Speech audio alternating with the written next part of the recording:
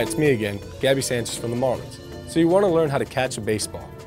As the first baseman for the Marlins, catching a baseball is really important to the position I play. So let me share some of the basics of catching and a few tips that are important to a first baseman. First, what you want to do is make sure that your glove is in the front of your body. Next, you want to watch the ball the whole entire time coming into your glove.